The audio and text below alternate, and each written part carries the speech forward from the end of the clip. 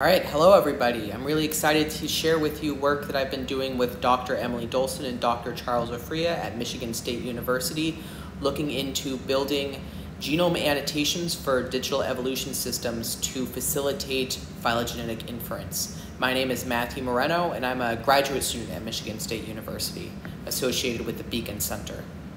So digital evolution refers to a really large class of computer models that are designed to instantiate the process of evolution in computer programs in order to better understand it and to study it. Digital evolution is a really powerful tool in conjunction with wet lab studies and natural history, given its unique capabilities such as fast generational turnover and the ability to do arbitrary experimental manipulations within these computer programs.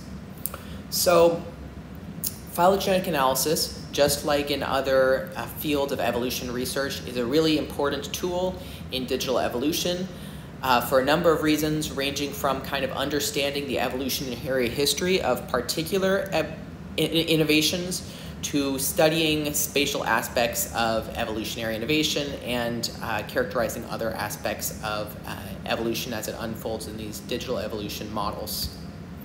So digital evolution systems traditionally use a perfect phylogenetic tracking approach to actually record phylogenetic events as they occur in order to have a perfect record of the actual underlying phylogenetic relationships between individuals within the simulation. So you can imagine this kind of like one centralized filing cabinet where all of the events in the simulation are routed there and then assembled to actually construct the phylogenetic tree as it occurs.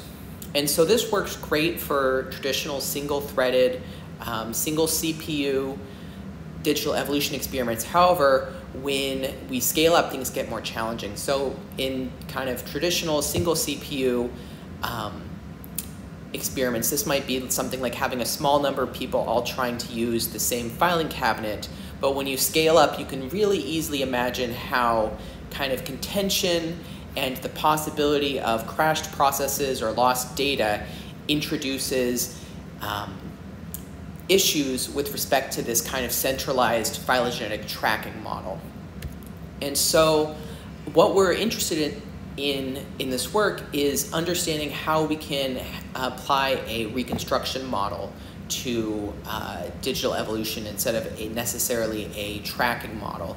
So phylogenetic reconstruction is how you're used to thinking about phylogenetics in natural history and wet lab systems, where you have some group of extant organisms and you analyze their genetics, and by comparing their genomes among your extant organisms, you can actually do inference and estimate the underlying phylogenetic tree, even though you weren't tracking it as it actually occurred. And so the really key core question of our work is the realization that in digital evolution systems, we actually control how genomes work and how they're inherited, et cetera, et cetera. So how can we design the genomes in our digital evolution system to maximize and facilitate phylogenetic reconstruction from a set of extant digital organisms at the end of a simulation? So, to prime our thinking, I'm going to start by sharing kind of a naive approach we might think to actually solve this problem.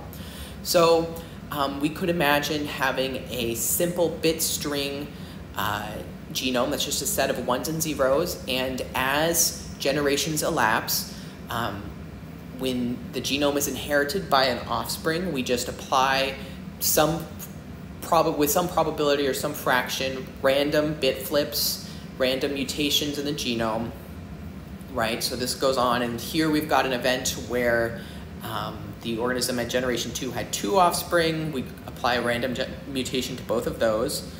Continuing, say the simulation ends at generation 5, we grab our 2 extant organisms, and we can compare the number of sites that they have in common versus the number of sites that are different, and do some math to infer some kind of an estimate of about how many generations elapsed between these two extant organisms back to their most recent common ancestor, which was in this case at generation 2.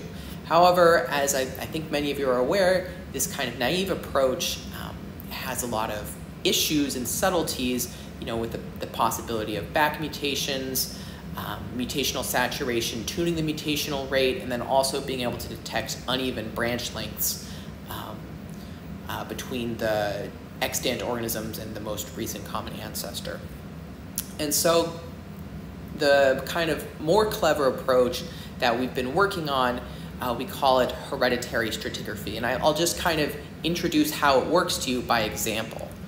So in this approach, instead of having a fixed length genome, we have a genome that's going to grow over time. We start off with just a single packet of randomly generated data that we call a fingerprint, and when a reproduction event occurs, an offspring inherits their parent's fingerprint and then generates a new randomly generated fingerprint, right? And so you can see this happening with the actual kind of random bits of data in the fingerprints here represented by the different colors of these little packets.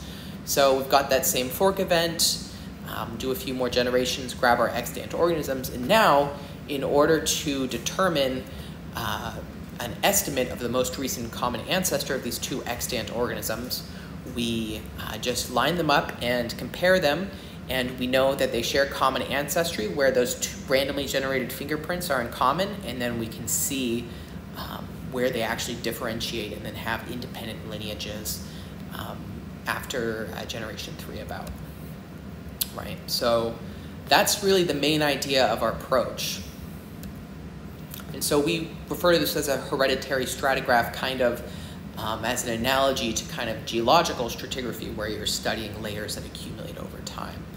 But the big idea here is that this genome and inheritance system can actually be appended to any other digital evolution system that you're trying to study. So if it's bit strings in an NK landscape, you can append a hereditary stratigraph. If it's full-fledged, maybe Avita-style computer programs that are being evolved to solve some kind of a logic task, you can have everything going on that you normally have and just append this neutral annotation.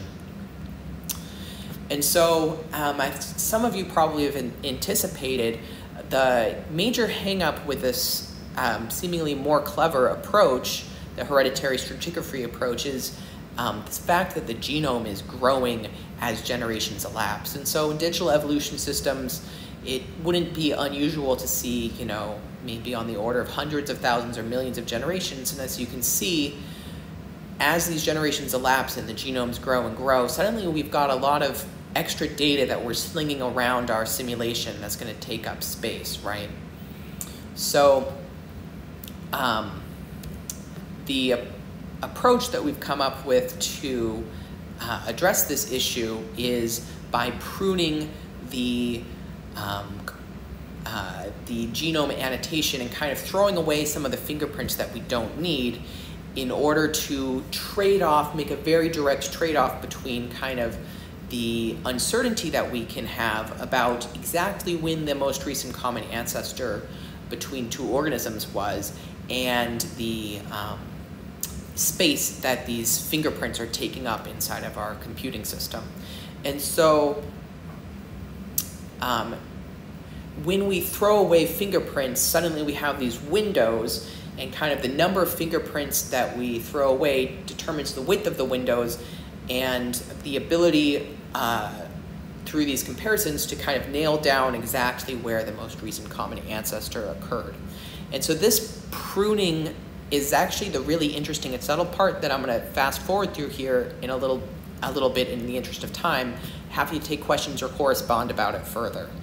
But one thing that I will mention is that we have a lot of choices that we can make about how to prune, right? And so one really interesting choice that we've been exploring is, should we prune evenly throughout evolutionary history, or should we prune more heavily on kind of more ancient sites, the idea being that having tighter information about more recent events is generally more useful, that we're willing to tolerate higher absolute uncertainty for more ancient events compared to more recent phylogenetic events.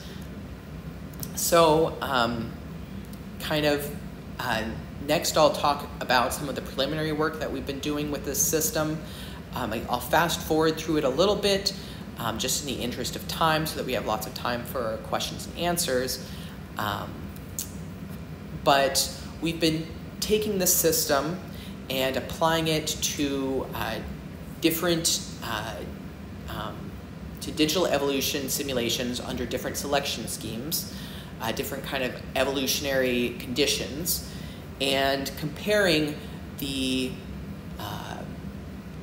phylogenies that we're able to reconstruct using up-GMA reconstruction of kind of all of those pairwise MRCA distances between the extant organisms to an actual ground truth phylogeny that we actually recorded inside of the system, right? So we're comparing our reconstruction to, in this case, we actually have the exact truth that we're trying to reconstruct. And we've been getting pretty good quality reconstructions, recovering about half of the information in the phylogeny. Dr. Dolson has put together an amazing interactive visualization where you can see the algorithm in action kind of across these different evolutionary conditions. So I'd encourage you to check it out at that link. But I just want to take a moment to really highlight kind of the high-level takeaways that I hope that you'll be leaving this presentation with. The first being kind of this interesting backwards problem that we're running into in digital evolution systems, where in natural systems, you're kind of stuck with the genomes that nature gave you, and you have to do the best quality phylogenetic reconstructions you can with what you have. But in these digital evolution systems, we're having this weird opportunity to try to design the genomes that we're actually doing the inference on in order to make inference as easy as possible. And so that raises a bunch of really interesting questions about what's useful for inference, and kind of maybe even like theoretically what's the best quality inference that we can do given a certain amount of bits of information in the genome or something like that.